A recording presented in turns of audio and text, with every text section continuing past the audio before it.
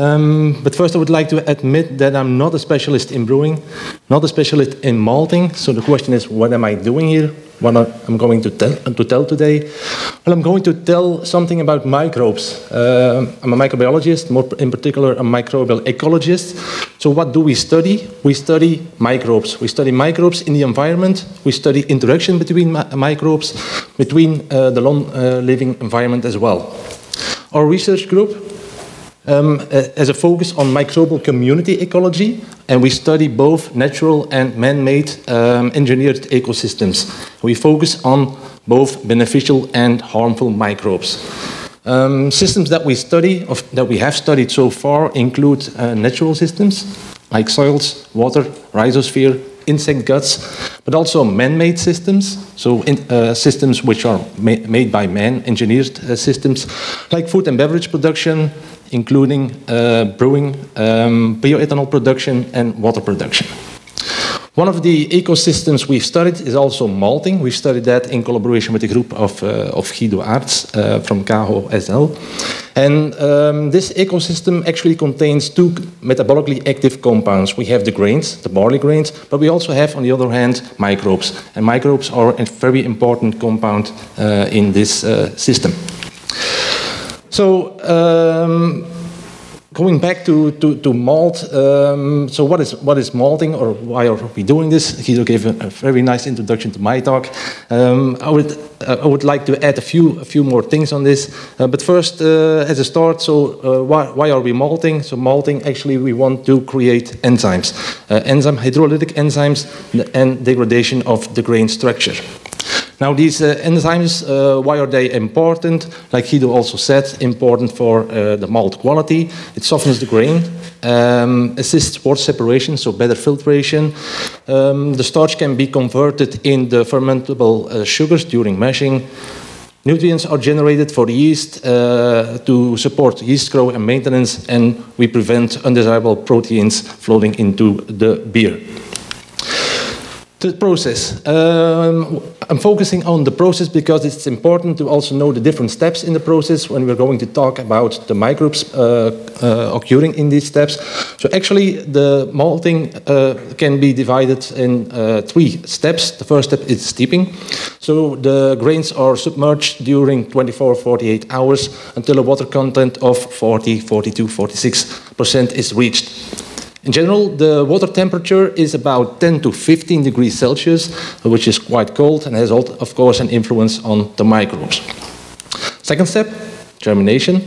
So in this step, the grains are allowed to germinate under humid aerobic conditions, about 15-20 degrees Celsius, for a few days, 3 to 5, 6 days, to obtain the green malt. What is happening in this step?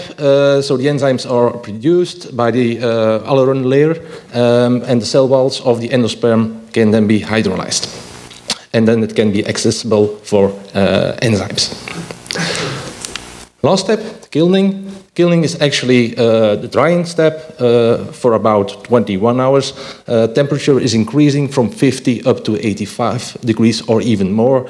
And like Guido said, until a water content of about 4% is reached. Maybe not the best, I leave that up to you. Anyway, the kilning stops the biochemical reactions. Several color flavor compounds are produced during this step. So 3 steps in the malting. Now we're going to talk about the microbes in malting. So like I said in the introduction, microbes have an important function during malting next to the grains. Well, these microbes can affect the malting performance and the malt quality in the end. These effects can be beneficial or can be disadvantageous. Beneficial, like we said, enzymes that are produced. Harmful microbes also exist. They can spoil, for example, the grain or even the malt. So it's important to know which microbes are there, what are they doing. So to improve the malt characteristics, to ensure high quality malt, we need more insights into the dynamics, the microbial communities that are involved in the malting process. And that was exactly what we're studying a few years already ago, and I'm going to present some of these results. First, microbiology. In the old days, probably everyone in the audience knows this kind of techniques. This is plating, counting colonies. So what you actually do is you have a sample, plate it on a medium, incubate it for a couple of days, maybe even, sometimes longer, and then the microbes start growing. You can isolate, you can identify, and so on and so on. Main disadvantage of using this technique is that it is time and labor consuming. It can take a few days or a few hours, and importantly, it's limited to only those microbes that can be cultivated in laboratory conditions. And now you have to know that most microbes are not used to live in a lab. So it's estimated that, for example, from soils, only 1% of the microbes that occur in the soil can be cultivated in a lab. So therefore, today we use other techniques. And these techniques make use of DNA. Yes, so we all know CSI Miami, this kind of programs. Anyway, people use DNA to identify criminals and so on, but we can also use the DNA to identify microbes. To make it simple, DNA has only 4 letters. It's very simple alphabet, A, T, C, G, and the sequence of these letters are actually unique for a particular organism. So once you have the sequence, you know which microbe is there. This can be based on DNA, for example, we can distinguish between man and animal, father, son, but also we can distinguish between particular microbes. The question then is, do we need to sequence the whole genome, or can we use smaller fragments that give the same information? Well, just to show you, for example, the Human Genome Project, or the human genome contains about 3 billion base pairs. Yes, if you would fill that in or on paper, you would end with around 150 large telephone books. Yes, this is a closet containing the paper work of the human genome. One closet, the numbers represent the different chromosomes, but as you can see, it's a big amount of information. So the question is, do we need all this information to know which microbe is there? No. Luckily, there are some genes, some marker genes, housekeeping genes, that we can use to identify particular microbes just based on, let's say, between 300 and 1,000 base pairs. So we're going to use this kind of genes to identify microbes. The last couple of years, new techniques have been launched into the market, and these are typically NGS techniques, next generation sequencing techniques, like, for example, 454 pyro sequencing, Illumina MySeq sequencing. And based on these techniques, we can characterize complex microbial communities, and this will give us very detailed information of which microbes are in the system. Basically, this technique involves a couple of steps. We start with DNA extraction, so we isolate the DNA. We amplify a particular gene by universal primers. We prepare a library, and then the sequencing is doing the work. And the sequences can be analyzed by bioinformatic pipelines that are available. So we end up with this kind of information. So like I said, it's just a sequence of 4 letters, and this sequence can be identified. Yes, we will obtain a few hundred thousands of this kind of sequences. So with the software, these sequences are analyzed or grouped together based on a threshold that we give, and then, for example, a representative sequence will be checked in a database to to identify the sequence. So you put it in here. It is, for example, GenBank, and the result is an identification. In this particular example, it is Lactobacillus plantarum, for example. Okay, this also means that when a few years ago in my lab, it was always crowded, people were working in the lab. When I'm walking today into my lab, most of the time the lab is empty. Most people are sitting behind the laptop, behind the computer, doing the data analysis. So we obtain a lot of data, and this data has to be analyzed by specific bioinformaticians, particular programs. So coming back to the system we've studied, so we actually have taken a couple of samples during the process, and we started with the barley.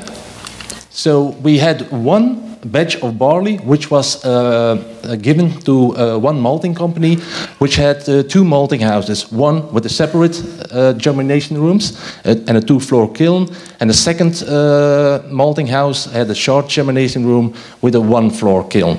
So we had one batch of barley which was malted in two different malting houses, and samples were taken from the barley after 1 day of germination, after 5 days of germination, and then the kilned malt was also sampled. We did this in 2010 and 2011, and in total we obtained 14 samples. Actually, I'm presenting results from 14 samples which were analyzed in duplicate. Okay, so like I said, we amplified a particular gene, in this case the 16S ribosomal RNA gene from bacteria, and we ended up with about 20,000 bacterial sequences. Yes, and these sequences were grouped into what we call operational taxonomic units. You can compare that with species, so it's a kind of species surrogate based on sequence dissimilarity. So we ended with 274 different OTUs. And then typically what we look at is some parameters. I will explain with a few figures in a minute. We look at richness, and richness, this means the number of species, the number of OTUs that are present in the sample. We look at evenness, and evenness takes into account the abundance of the species. So the more even a community is, the more close the species are in numbers.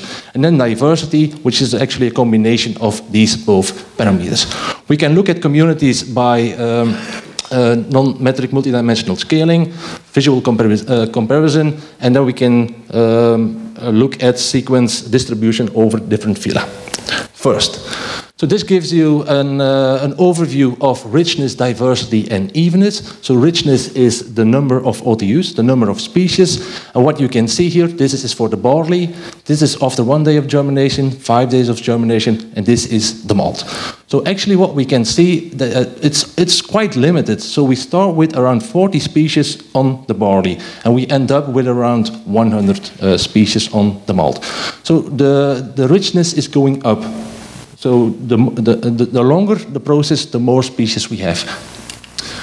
We see also the same in the diversity, and we see also the same in the evenness. So richness, evenness, diversity go up during the process, except for one sample taken in 2010. Okay, this is an NMDS plot. Actually, what this shows is how related communities are. So every dot here represents a community, yes? And the closer two spots or two dots are, the more similar the communities are. So what we can learn from this figure, in purple we have the samples from 2010, in orange we have the samples from 2011, filled triangle is malting house 1, the open triangle is malting house 2. So actually what do we see here? The samples grouped together according to the year of harvest. So samples of 2010 are together, samples of 2011 are together. Remarkable, the barley, irrespective of the year, the barley communities are quite similar. Yes? So what can we learn from this? So although that the community on the barleys are quite similar in 2010, 2011, they evolve to different communities. The samples from 2010 are grouped together, from 2011 are grouped together. So probably, or these results suggest that probably the conditions, the malting conditions, environmental conditions, which were different between both years, have a major impact on the communities occurring on the malt. What can we also learn from this figure? So what you see here is, so we start from the barley, then it goes to this situation where we have the germinated grains, 1 day of germination, 5 days of germination, and malt. So actually, the different steps have their own community, what you can also see here. The same was true for 2011. This is a graph presenting the sequence distribution over different phyla. 2010, 2011. What do we see here? We see during malting 4 dominant phyla, yeah? 4 dominant bacterial groups, including Firmicutes, Bacteroidetes, Actinobacteria, and then the Proteobacteria, mainly Gamma Proteobacteria. There is a difference between both years. So 2010, 2011, the main difference is what you see here. So in 2011, we had more Bacteroidetes, which were less here. And in 2010, we had more Firmicutes, for example, Bacillus, Lactobacillus, and so on. And we also had more Actinobacteria. And this is important to note, is that the malt quality, like Guido said, malt quality has to do with filtration, that the malt quality in 2010 was better than in 2011. So maybe this was due to the different microbial communities present at that stage. This is another graph actually presenting a bit the same. What you see here are the different steps. So the barley, after 1 day of germination, malting house 1 and 2, after 5 days of germination, and this is the malt. So here again, you see the nice fluctuations of the different phyla over the process with the differences between both years. So Firmicutes, most predominant in 2010. So here, the red ones, and the Bacteroidetes, the green ones, in 2011. This gives us a global view of the bacterial community during malting. We ask ourselves the question, what about lactic acid bacteria? Can we zoom in on to this group? So this is also what we did. Why are lactic acid bacteria important? Because they, for example, they harbor potential biocontrol strains, which may restrict the growth of pathogens, of toxinogenic fungi like Fusarium, and so on and so on. Many lactic acid bacteria are also used as a starter culture. Examples are Lactobacillus and Pediococcus. And so it can be interesting to look at these communities. So that's what we did. From the 271 OTUs we found, around 30 were lactic acid bacterial species, representing about 25% of the sequences belonging to 9 genera.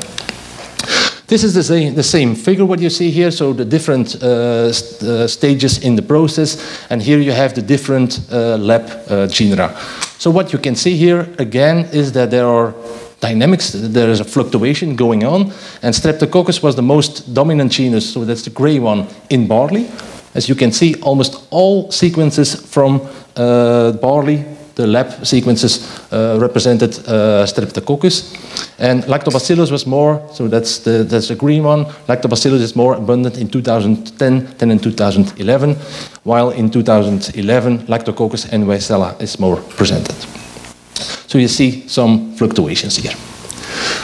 So I would like to conclude with the following 2 slides. So actually what we showed is, although data are quite old from 2010, 2011, better techniques are available now by which much more deeply can be sequenced. But anyway, I think we can say that these techniques are suitable to look at microbial communities in detail, to unravel the microbial dynamics in the malting process.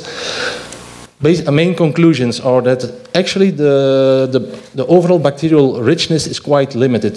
We were a bit surprised to see that only between 40, 100 species were there. If you compare that with, for example, a soil, in soils you can find easily a few hundreds, a few thousands of different species. These richness and diversity and evenness parameters, they increased over the malting process.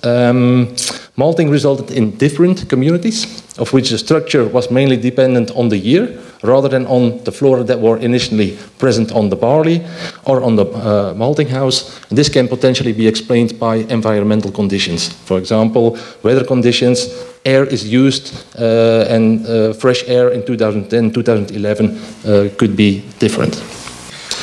And the community dynamics is influenced by the process steps, like you have seen, differences, barley, germination, and malt. 4 phyla were found that dominated the whole process, including the Actinobacteria, Bacteroidetes, Firmicutes, and Gamma Proteobacteria. labs were abundantly present with the dominance of Lactobacillus and Leuconostoc in 2010 and Lactococcus and Weissella in 2011. Further research is still needed, for example, to confirm the trends observed in our study. It's very important because this is actually like a descriptive study. Now, the next question is, what are these microbes doing in the process? What are the functions of these microbes? What does this actually mean? So therefore, more research is needed. We focused on bacteria. What about fungi? How important are fungi in this kind of process? And by bringing it all together, I think, or I believe, that this can lead to a better microbiota management during malting, resulting in, let's hope then, high quality malt. To end, I have to acknowledge a lot of people. This work, this is mainly done by this nice lady here. I think she's here in the audience. Sophie Malvliet was a part of her PhD, and also Annelies Justé, which was a postdoc in my lab. So this was a nice collaboration between a group of Guido, our group, where we look at the microbes and Guido more at the process. We also have to thank Albert Maltings for providing samples and IWT Flanders for providing funding also to perform this research. And I would like to thank you for your attendance.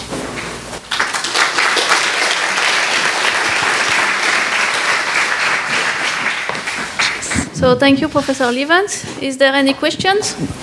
You looked whether it should be interesting to look at fungi, that's what you said, but it's also possible that you see the difference between 2010 and 2011 because of the effect of the presence of molds and yeasts on the population and the evolution of that population of bacteria. Yes, that's a very good remark, and I honestly also believe that it could be an interaction between the bacteria and, for example, fungi, and that these fungi are influencing the bacterial community. That's definitely true. So I believe today, if we would have to do this over again, I would look at the whole thing, the whole community. Thank you. Hi, I also have a question. I'm here. It's a very, I think it's a very interesting topic, and as you say, it would be also very interesting to look at the fungi. But do you think for the future there might be a future for starter cultures for malting? Could be, but the question would be will be which one to choose, and what do we expect from this microbe? What we hope, or what you also can do here, but not with starter culture, is to maybe to promote particular groups in the whole process. Let's say, if we can define a group which is important in the process, to promote them so that they are active, abundantly present, and this kind of thing. That could also be an outcome of this kind of research. Starter cultures as well, but I think there's still some work to do before we are there. Thanks.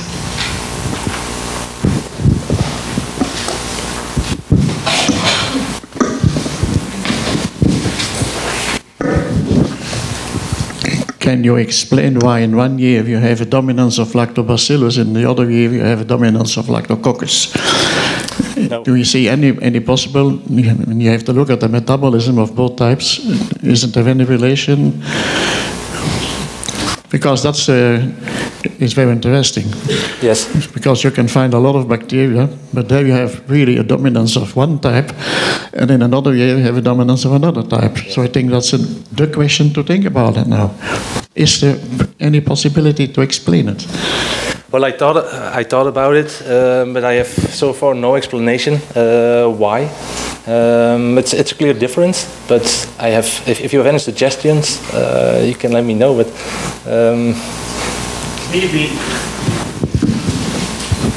maybe it's time, and it's interesting to find out the relations between the bacteria and the possibility of the presence of yeast and fungi. Yeah, that's exactly what. Yeah, well done. Yeah.